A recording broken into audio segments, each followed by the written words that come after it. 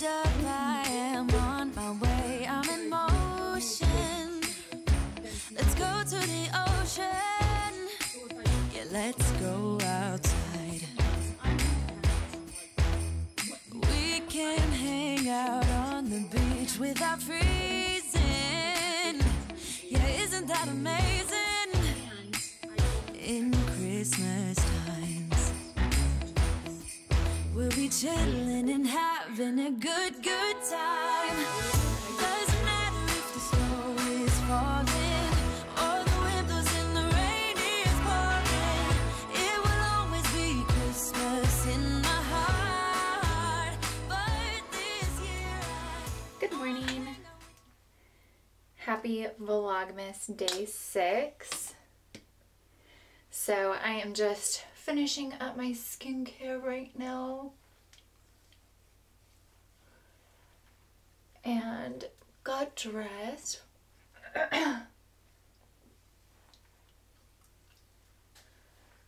I severely need to take a bath, but I also want to film kind of like a sit down chit chatty type thing and explain what I do after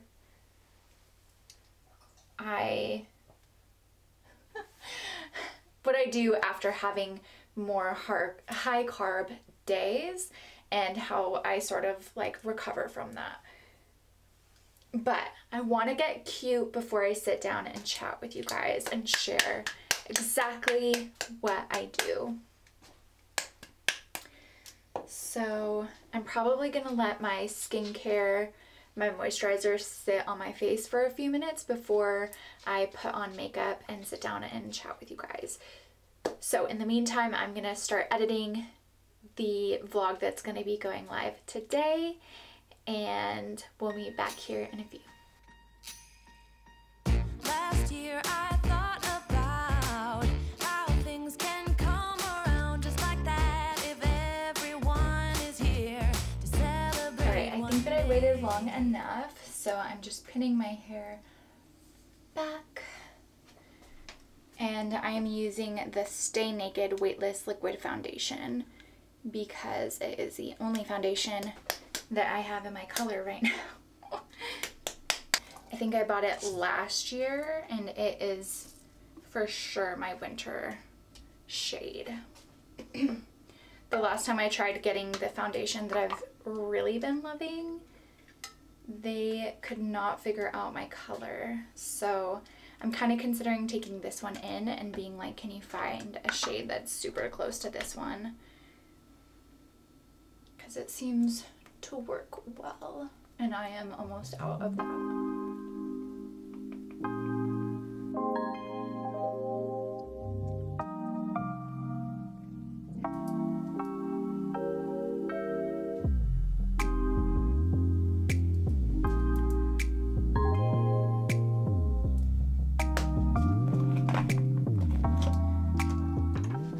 Going for more of like a natural look today.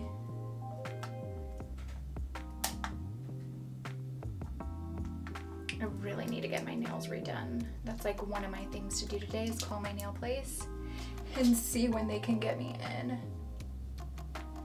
Finally ready for the day, and like I said, I really wanted to talk to you guys about, hey bud, he's super freaked out because I just vacuumed. What's up, puppy? What's up? You wanna go to your bed?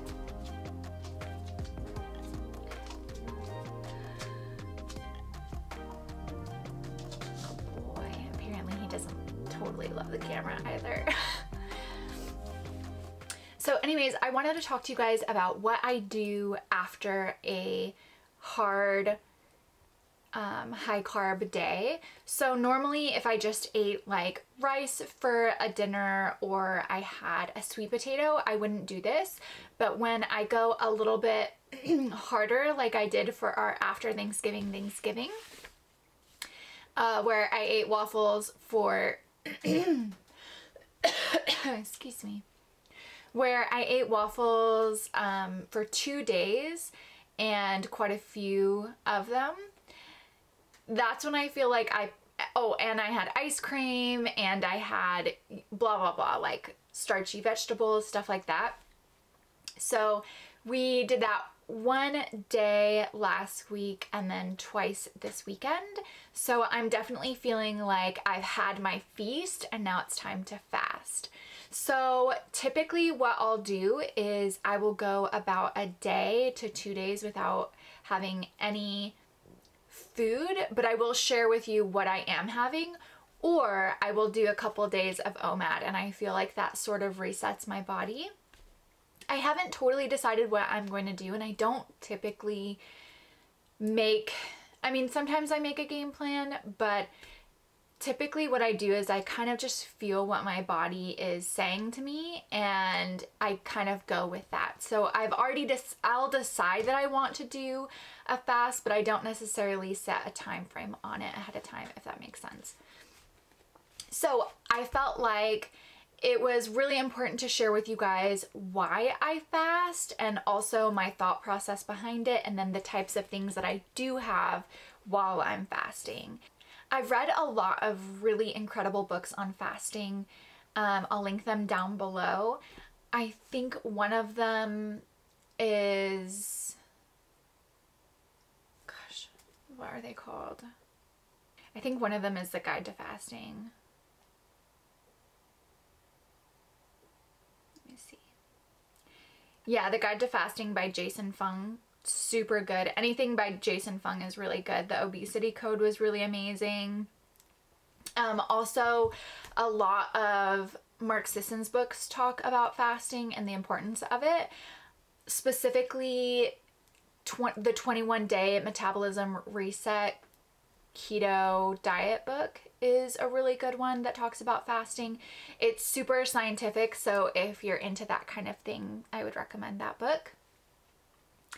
But yeah, it's really important for your body. It's something that our ancestors did regularly, and it's the only way that your cells really reset. And one of the apps that I highly recommend is, let me show you. It's called Fastic. So if you're just starting out with fasting and you just want like the quick rundown of it, they give you information on fasting. And this is what it looks like.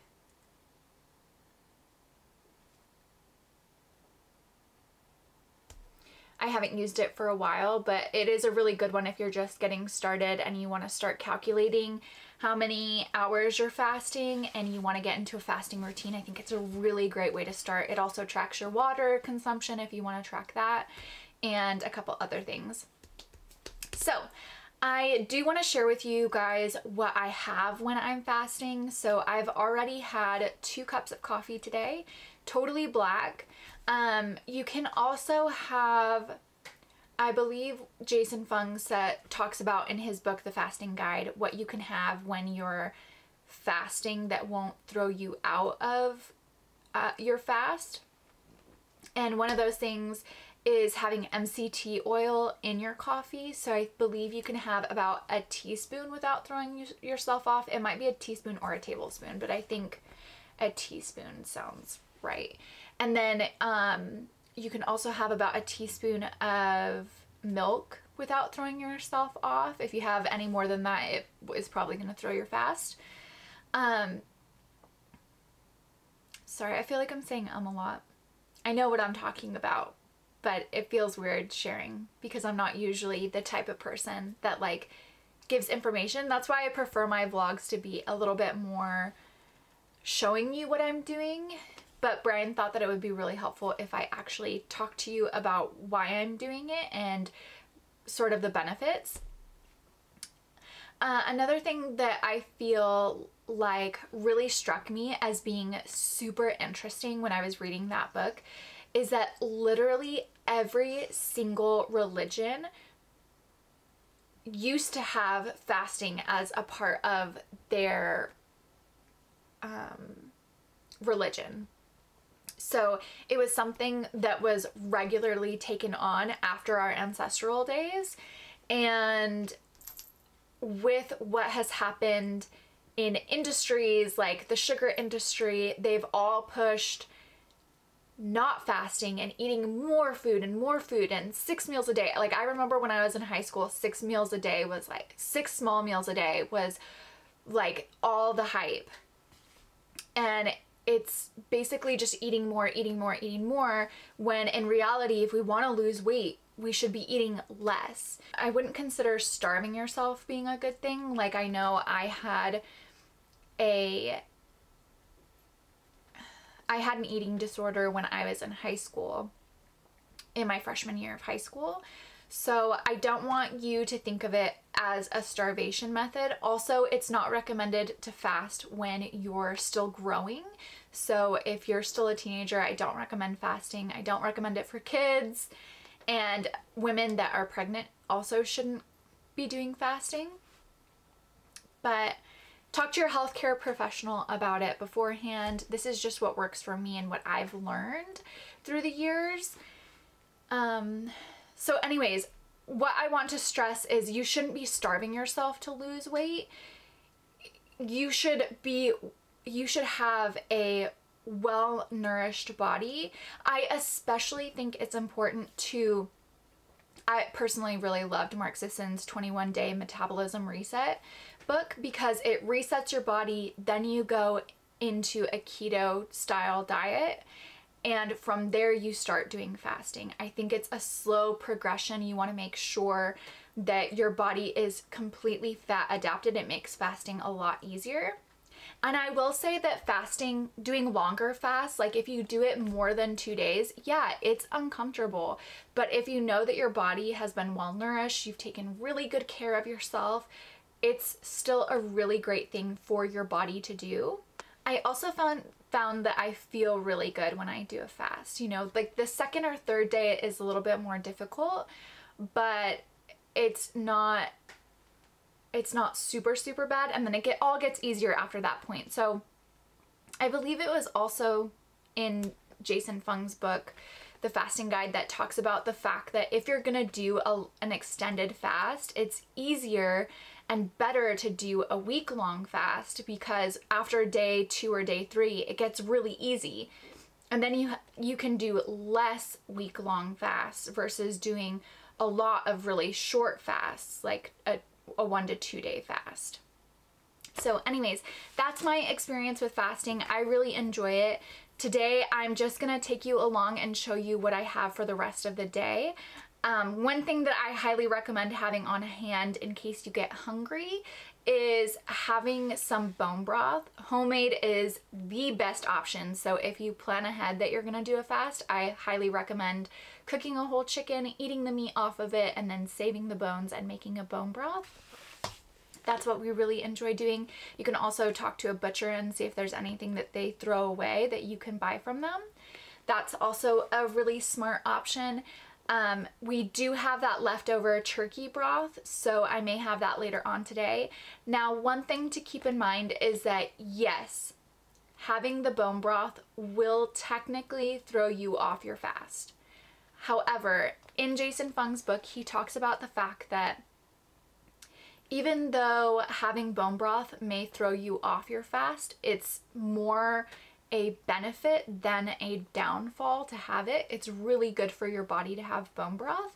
So if there's anything that you have during your fast, I would recommend having bone broth. It's such a great option. I would recommend fasting as long as you can before you have that bone broth. So a lot of times, if I'm not eating and Brian is, and I smell his food and it makes me feel like I kind of want to have food, regardless of whether I'm hungry or not, smelling it sort of makes you want food, right? So what I like to do is I like to have bone broth when he has dinner, and that just keeps me on track. It keeps me going for longer, and it's nice and warm and comforting also, I find. So especially during the winter time, it's really nice. Now, I will say that I'm probably going to be a little bit more cautious this time because we are, I don't know how much I should share about this. We are technically trying to conceive, so I want to be extra careful and be extra safe with my body, and if there's any chance that I'm pregnant right now, like, I want to be extra careful. So I'll share with you the supplements that I take while I'm fasting and the types of things that I have during a fast. Hello. So this might sound kind of funny, but my first tip is after coffee, brush your teeth. Hear me out for a second. So obviously brushing your teeth after coffee is a really great thing. It helps get rid of all that acidic stuff that sits on your teeth and kind of stains them.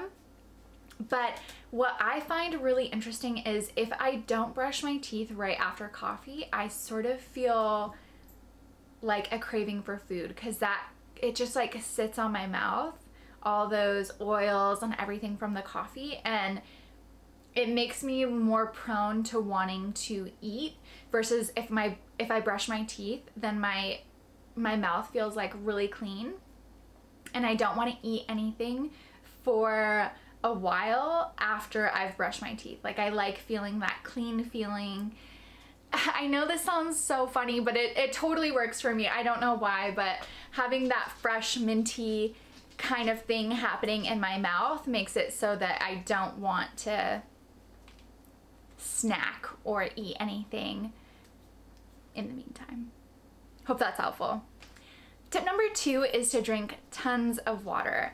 I notice that when I'm on my normal eating schedule, which is around 2 meals a day, that I don't drink nearly as much water as I would like to. And so when I'm doing a longer fast, even if it's just for a full day or an OMAD, this is the ideal time to focus on getting liquids in your body and filling up on some water, rehydrating your body, and focusing on,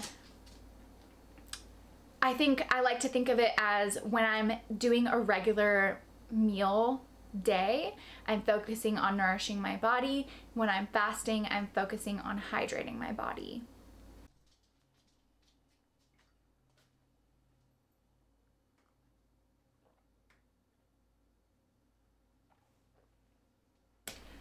My third tip is to drink electrolyte powder. So I really like to use Dr. Berg's electrolyte powder. Brian doesn't like it so much because it does tend to clump together. So we did get this other brand that we've been using. Hold on one sec. It's by Key Nutrients Electrolyte Recovery Plus in Peach Mango.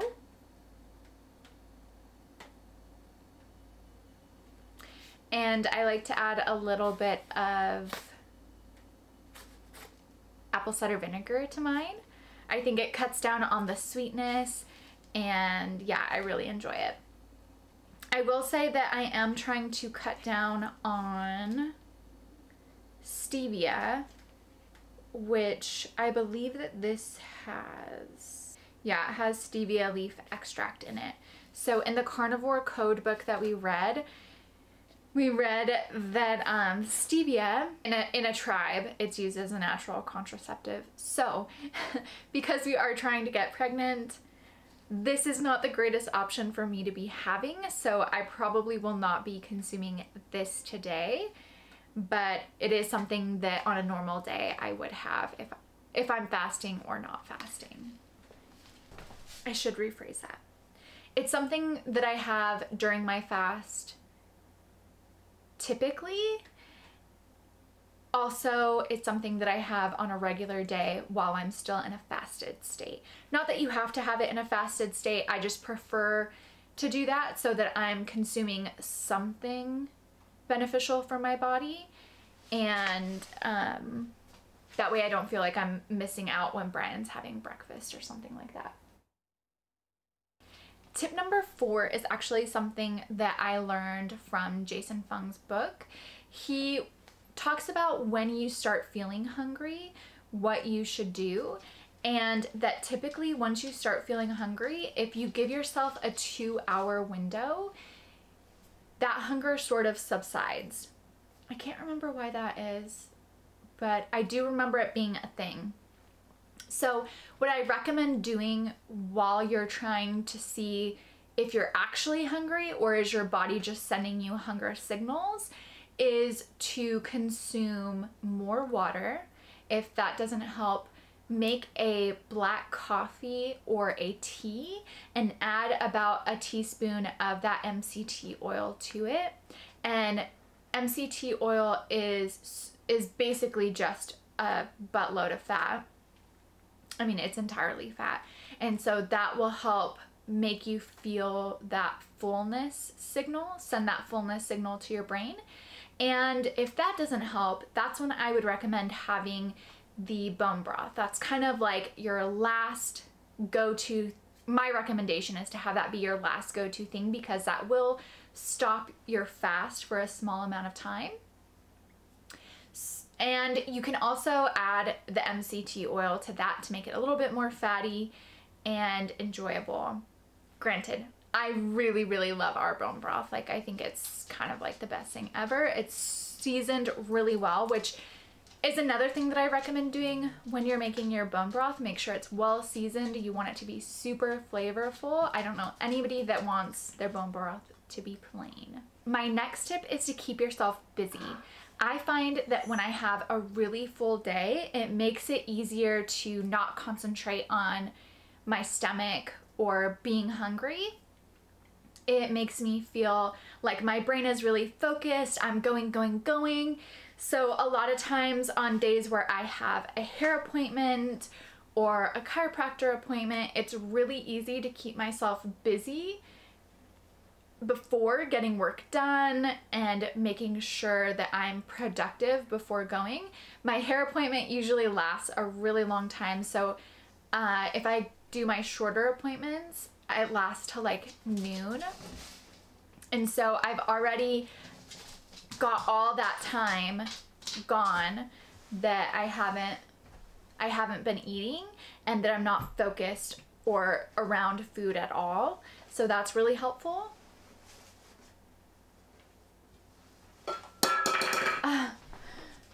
It can also just be one of those days where you have a lot of errands to run or groceries to get. Why are you being such a butt? Huh? Why are you being such a little butt? What you got going, huh? What you got going on? I think this is going to be my last tip. My last tip to you is, if you find that you're still really hungry after the 2 hours has passed, I highly recommend at that point eating something that is extremely nutritious. So I recommend having something that is mostly consisting of meat, and if you're eating vegetables, having a low in starch vegetable. That way your body can stay in ketosis rather than falling out and making all the work that you just did for nothing. I hope that this video was super helpful. I know it's a little bit different for it to be a Vlogmas video, but I wanted to share all of the things that I do and why I do them, in hopes that it's really helpful for you, especially around the holidays. Here's my thought around it. I want to have balance in my life, and for so long I have yo-yoed all over the place, and typically when I've fallen off track, I've fallen off so hard, and it's been really difficult to get back. And no matter how many times I tell my brain that I want to get back on track, I didn't do it. So the last time that I fell off keto, I think I was off for 6 months. We did it for 6 months, and then I was off for 6 months. And with being carnivore, I have found it really easy to stay on track and to be really intentional about the times where I choose to have a higher carb day. And one of those times is gonna be when I have a family dinner, and especially when we're celebrating Thanksgiving, take two. And I'm also considering Christmas being a day where I intentionally eat what I want and not being restrictive. And I think that that's totally fine, but I feel like it's important to balance it out with having a fast and eating really good nutritious foods in between those times. So in my past, once the season starts getting colder and you start having all these family get-togethers, that's always what throws me off track. Like as soon as November hits, I feel like all the sweets that come into play get really hard to resist in the past. That's always what happens. And this year, I just want to make sure that I'm being really intentional with the way that I treat my body, with the types of things that I'm giving it, and also being intentional about the days that I choose to have off. And off meaning that they're higher carb days, and the meals that I'm having in between that are really beneficial for me. So this year I just want to be different. This year I want to stick to my goals and stick to the things that are really meaningful to me, and having a healthy body and a healthy mindset is really important to me this year, and that's what I'm focusing on. I'll take you around for the rest of the day and show you the types of things that I'm having and the choices that I make, and when I decide to cut my fast. So you'll see it all here, and hope you enjoy it. It is 1:52 currently, and I had some issues with editing my video, so I'm just now exporting it, gonna try to get it to go live. It's gonna be a little bit late, but oh well. I was thinking, Brian just had some soup. He didn't hear me say that I wasn't eating today, so he made enough for the both of us, but I restrained myself. Usually when he makes food for both of us and I haven't like told him that I'm not gonna be eating, I usually can't help myself, but I am determined that today I'm gonna stick to it. I wasn't feeling hungry either, so that makes it a little bit easier, but I am feeling like I want something, so I'm gonna make myself another coffee because I want something warm and comforting for my tummy. Let's make some coffee.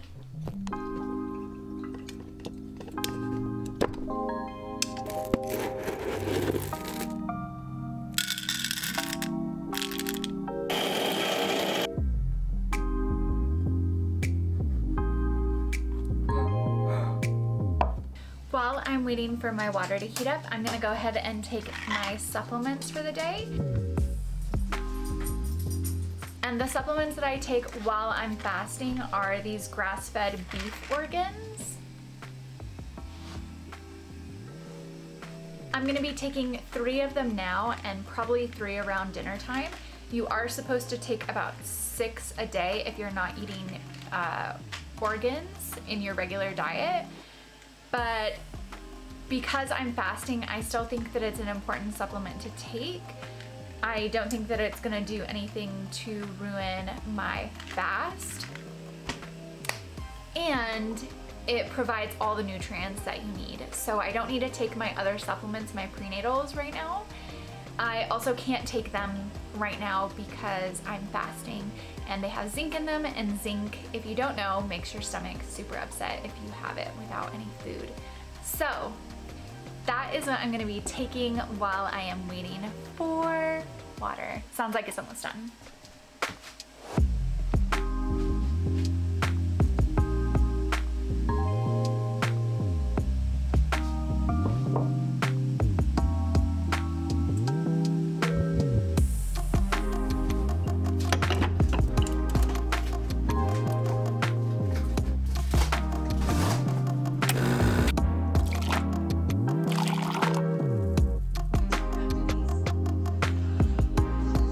It is 3:40 now. I'm gonna go ahead and have a raspberry lime bubbly water.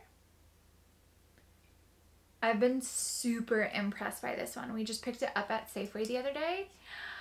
So good. Oh my gosh. Yeah, I don't know what it is about it, but it's just like hits all the right places. Like the flavor is super there. Love it.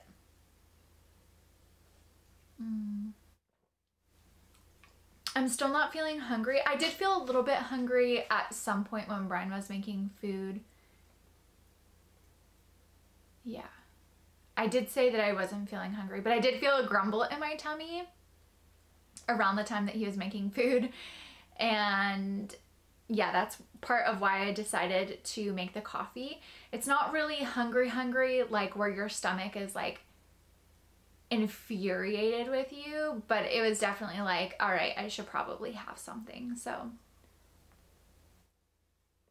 black coffee it was. Hunger totally went away. Bubbly water is going in, and I'm just gonna continue on this motivated this motivated endeavor to try to get ahead on my videos. I can't believe that it's been such a whirlwind today. Like, all the things that could go wrong kind of went wrong. It's hard to get ahead when things go wrong, you know? And like, I have other things that I need to take care of besides editing a video, if you know what I mean. Anyways, I'm gonna make a reel to post on Instagram sharing that my video is live, and hopefully we can move on with our lives. We are trying something different tonight. We're trying rosemary eggs in lots of butter. It's 5:06 and I just decided that because Brian's just gonna have some eggs, cheese, and salami, that I'm gonna go ahead and eat with him. And I've gone all day without eating, so this is gonna be technically an OMAD day, but this is how I do a fasted day also, or how I'm able to push through for this long. Took the rosemary out and is gonna add the eggs.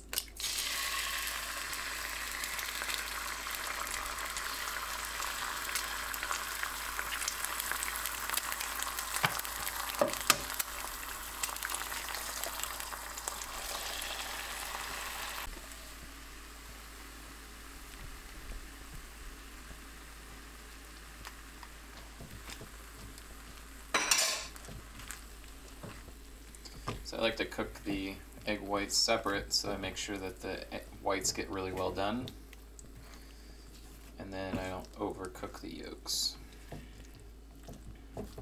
Texturally, it gives it a really interesting, really yummy. Yeah, it's a lot more feel. silky. Mm-hmm. Looks like I got a little bit of rosemary. Oops. I hope you guys enjoyed this video. If you did, please hit that like button. It really supports my channel. Hit subscribe if you want to see more videos from me. And I'll see you guys tomorrow. Bye. Baby, listen to me, here's the deal. When you're